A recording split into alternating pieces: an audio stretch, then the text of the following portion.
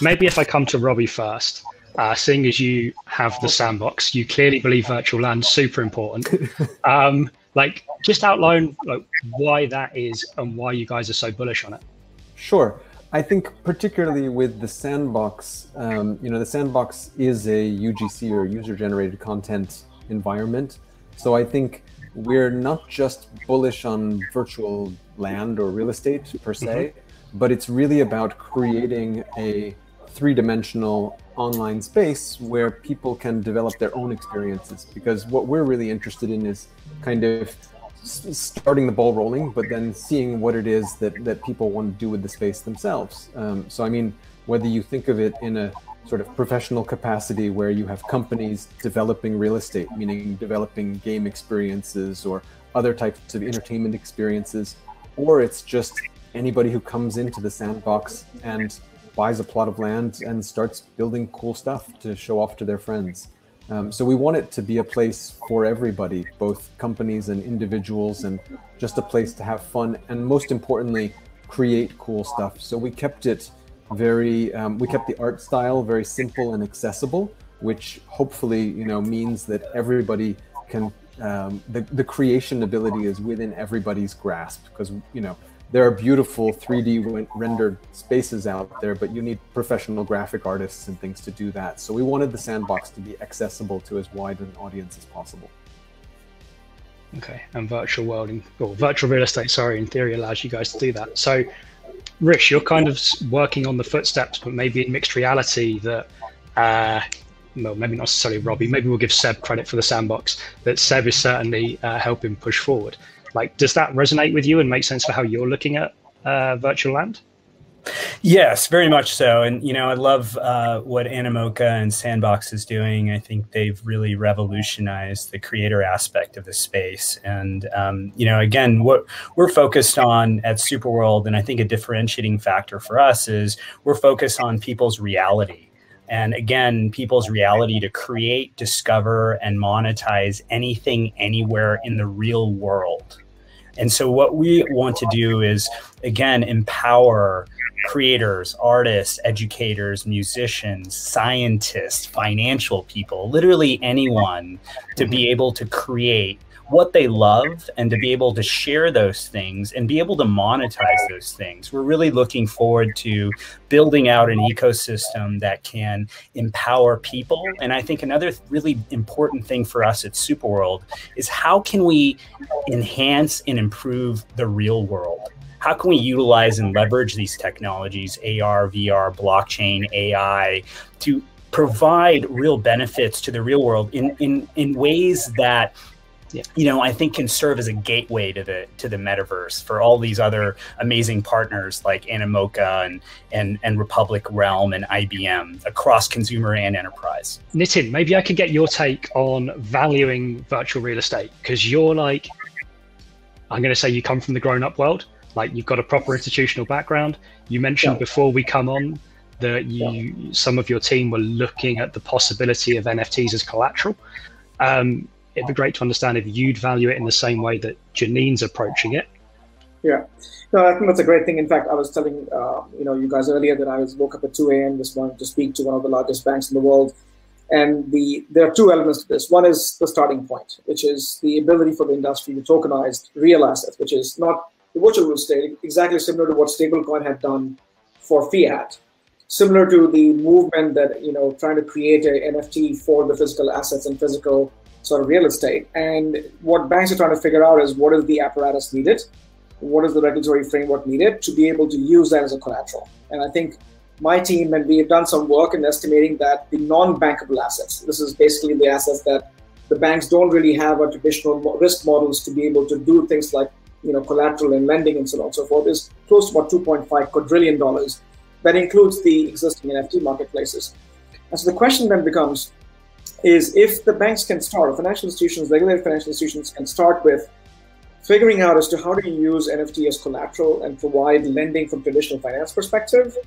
And that movement is going on, which is, again, things like custody, things like risk models, things like, providing lending both in terms of CBDC and stablecoin, but then also working with the regulators, which is the work that we kicked off, again, the recent work with President Working Group, as well as with what Europe has done with MiCAR, which is the market infrastructure for crypto asset regulation based on MiFID, is treating NFT as an asset class and figuring out as to how do we be able to move this through the financial system. And I believe that the DeFi world can benefit from it as well, which is all the things that Aave has done for traditional crypto assets or financial crypto assets. Can we not then merge?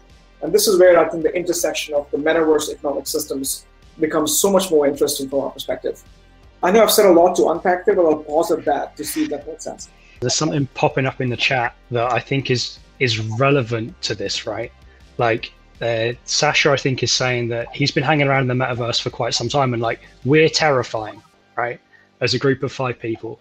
And my hunch is, and Sasha, please correct me if I'm wrong, that the reason that we're terrifying is because we come from institutional backgrounds where we aggregate capital and then we purchase land and then use that land as an asset, as opposed to some more, I don't want to say egalitarian, but more idealistic communities where like a individual creator can buy a plot of land, and you know, there's a way to prevent us at this table coming in and buying, you know, 8,000 parcels and owning the virtual real estate.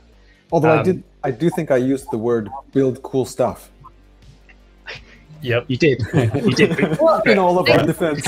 But you also said it's also a bit naive to assume that there aren't big financial backers behind a lot of the things you already know and love. I mean, in the video gaming space, for example, like Grand Theft Auto cost hundreds of millions of dollars to build. We don't hate on it because it costs a lot of money to make it. And you need access to institutional capital if we're ever going to have anything remotely like Ready Player One. Like, it's not going to happen in some hacker's bedroom on a $25,000 bootstrapped budget and be that amazing immersive experience that we're all expecting from the metaverse. So I think what's important, Sasha, and we do hear you, is that people like us need to make sure that we stay close to the ecosystem. Like I manage the fund, but I also have a team that's a lot younger than me, that are active gamers, that are in the metaverse, that are a member of a zillion Telegram channels. So I know that maybe I'm terrifying, but I'll tell you why I'm not. Because I think investing, and especially at the venture and seed stage, is about seeing the future. You need a crystal ball, and I have one. That's because I have 2 children who spend all of their spare time playing in metaverse-based games, Minecraft and Roblox. And I see how they interact with it, and I understand that this is the future, and I don't want to destroy it, make it too corporate, fill it with advertisements, because I want it to be pure and this like Web 3.0 experience for them, because it's how they're going to interact with technology and the internet as adults. So I do hear you, and I'm very sensitive to that fact, but my team is is much more comforting. I think a lot less financial focused, and would make you happy if you met more of them. You know, to that point, I wanted to just add that, you know, I hear kind of what the community is saying, and you know, I'm really fans of a lot of, you know, all the people here on this panel, and what's happening on all sides of that equation, on the consumer side, the builder side, the investment side, the enterprise side of what's happening in the metaverse.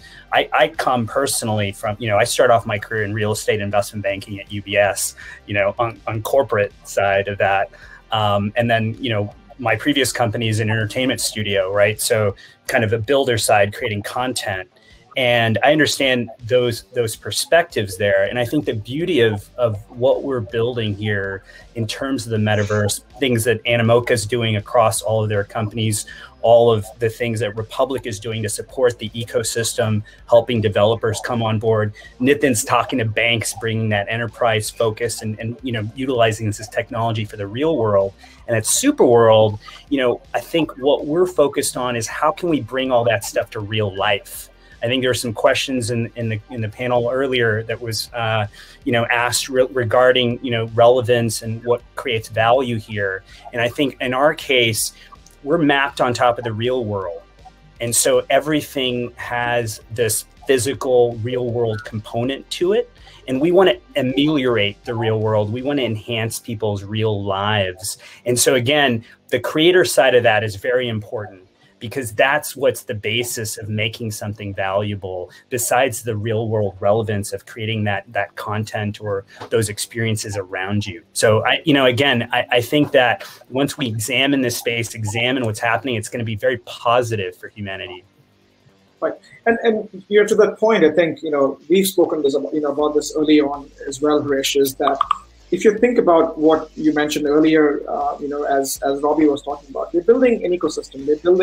We're trying to introduce transparency, and it's not just about the corporate and the traditional finance world. It is still funding these projects with the crypto assets. And I think at some point, we are building a network which is preserving value, transferring value, and sort of appreciating value, even in the virtual world and virtual land that we create. So I think the purity of that network, of this infrastructure that we are building, has to come from transparent movement of value, which is what will make this infrastructure sustainable in the long run, which is what Robby was talking about earlier. So I'll stop at that. I think also when we look at it, just with most of our sort of metaverse experiences, we're always focused because we're game developers. So our mindset is always on having the largest possible audience, because that's kind of in our DNA, is trying to get the most people in the world to possibly play our game. So accessibility, not just from a look and feel and style point of view, but also from a cost perspective, is very important, because the more expensive stuff is, the more limited your addressable market is. And we want everybody to have accessibility to the product. And I think to Janine's point, there are going to be investors like her fund, for example, who are acquiring real estate in the metaverse. But at the same time, they will likely want to work with very creative people to create cool stuff on their real estate, because it makes their real estate more valuable if they enhance the experience in the metaverse rather than just sitting on their property and leaving it as a vacant lot, because that real world analogy really does apply in the metaverse as well, in my opinion.